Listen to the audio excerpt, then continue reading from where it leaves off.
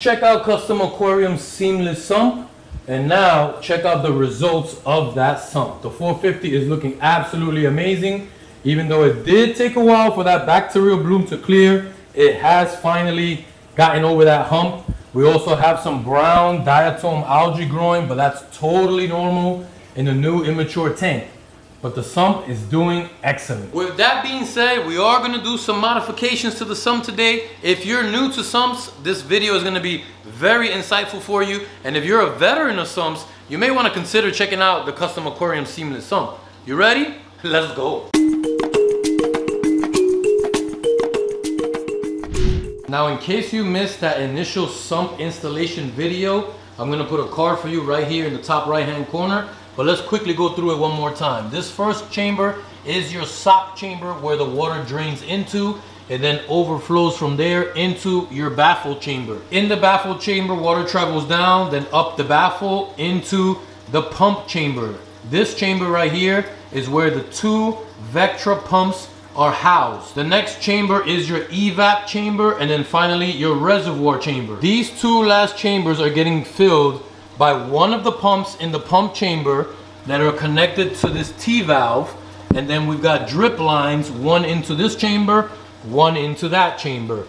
As this chamber fills, it goes through the pipe, fills this chamber. As this chamber fills, it equalizes the pump chamber. Hope that all made sense. Now, while this design works very well to increase your water volume, to eliminate the need to top off due to evaporation because it's topping off itself, the one upgrade I want to do to the sump is to increase the flow of water through all of the biomedia in all of the chambers. So it's a good thing that the Seamless Sump is customizable. Who would have thought that Custom Aquariums makes a customizable sump? So here's my thing. Even though I've got biomedia in every single chamber, it's really only this baffle chamber that's getting the maximum amount of water flow through the biomedia and then to the pumps that are right here, and it goes back out to the tanks.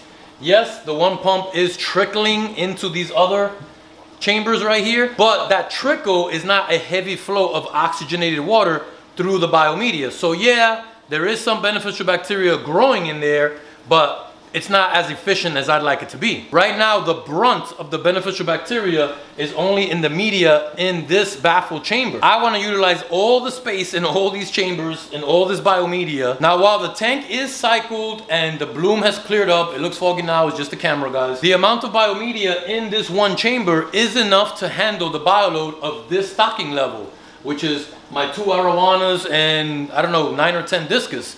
But obviously, I plan to load up this tank. So before I do that, I want to make sure that all the biomedia I have in all these chambers are highly capable of growing beneficial bacteria. So here's what we're going to do. But first, let me tell you what I've already tried, because I know some of you are going to think this.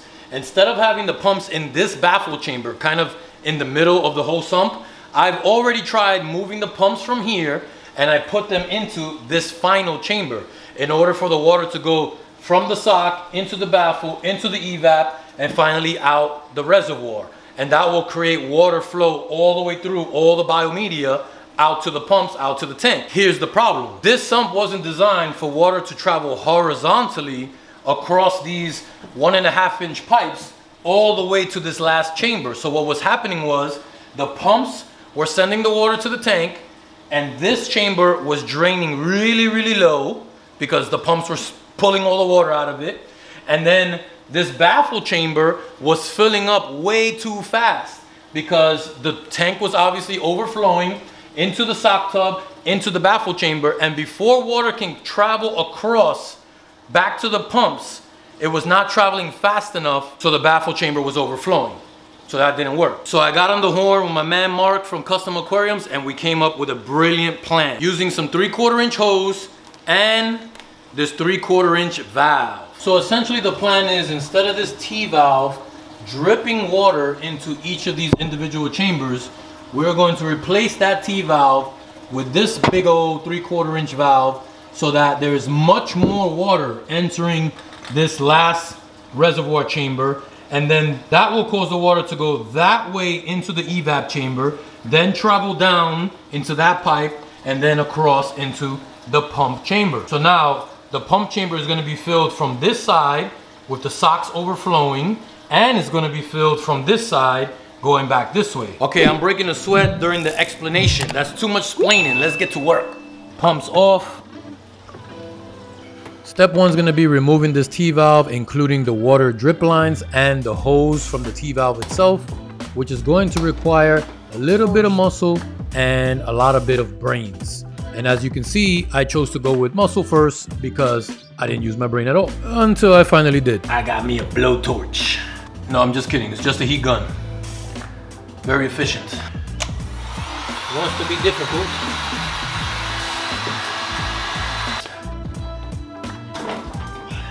Got him. All it takes is the right angle.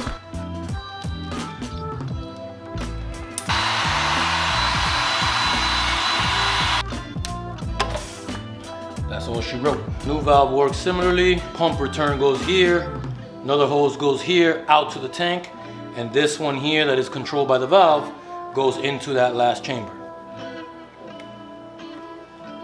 Hose is still nice and warm, so that slipped on nice and easy. Let's not forget our handy dandy clamp, which I tend to do sometimes, but this is just a little extra precaution just in case. When it comes to a sump and all this free floating water, better to be safe than sorry.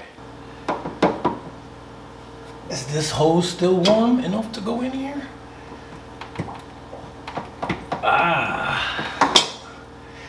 Kind of is. Handy dandy clamp, same procedure. Safety first. Nobody said aquarium work was easy. This stuff is tough. So we've got this handy dandy little thing that the hose goes into. No, I do not know what it's called. Came straight from Custom Aquariums. And then I went to Home Depot and bought this little 3-way thing. No, I don't know what this thing is called, but it's in Home Depot. These are all 3/4 inch size. This goes into here with our hose going into here. I'm not gonna struggle. I might as well heat it up. I've got my gun right here. Got in about halfway. Not good enough. I want it all the way in.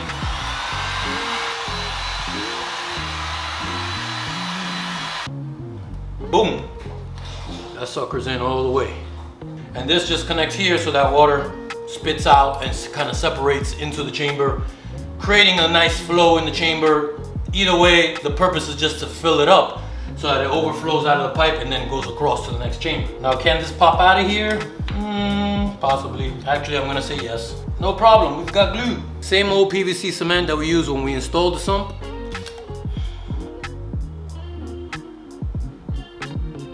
There it is. Let it set for a little while. That cement will hold no time. Let's see if this fits into my hole. Nope. Valiant effort. So, into the sump we go. Find the exit hole. Come on, Kev, find the hole. Find the hole, Kev, come on. You can do it. There we are. All right.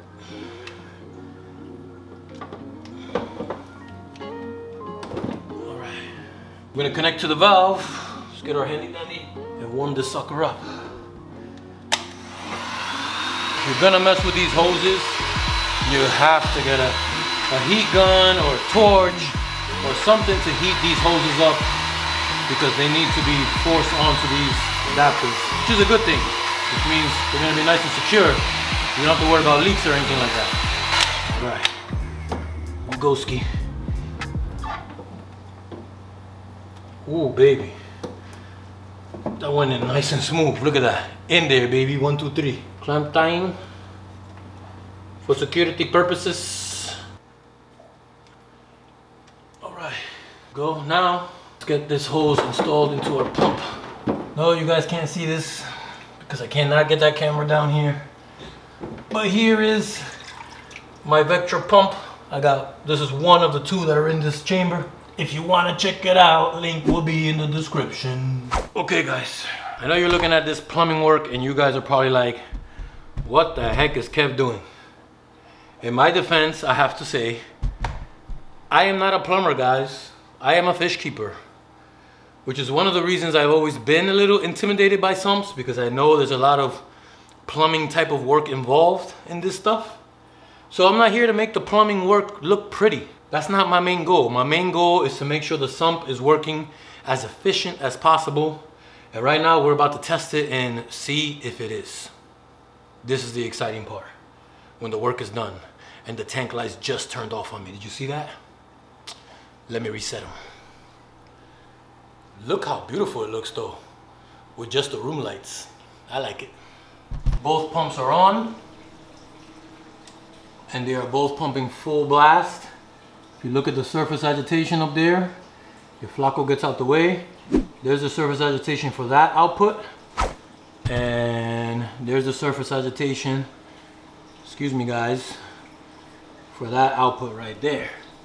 So they are both on full blast because I have not opened that valve yet, sending water to that back chamber. Let's do that right now. Valve is open, water's going through there. I'm gonna open it up all the way max.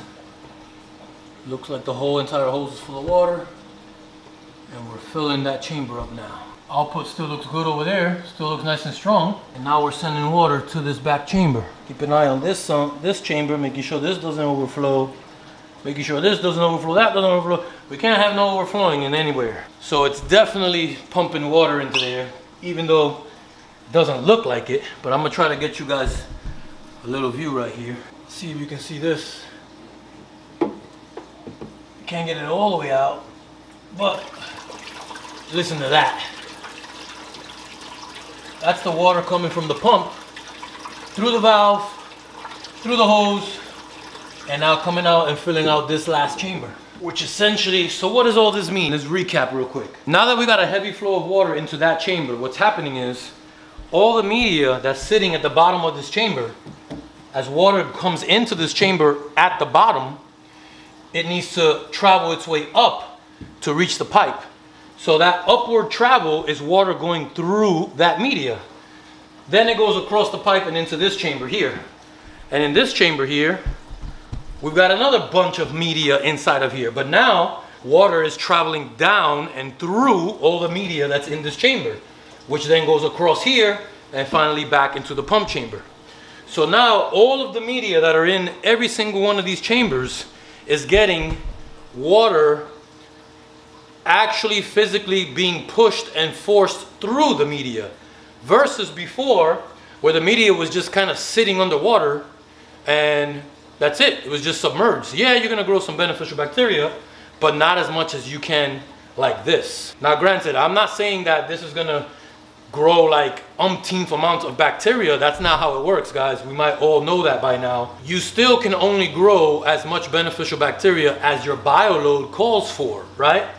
But again, like I mentioned earlier, when I do end up stocking this tank fully with all the fish I do want in here, I'm gonna need all the beneficial bacteria I could get.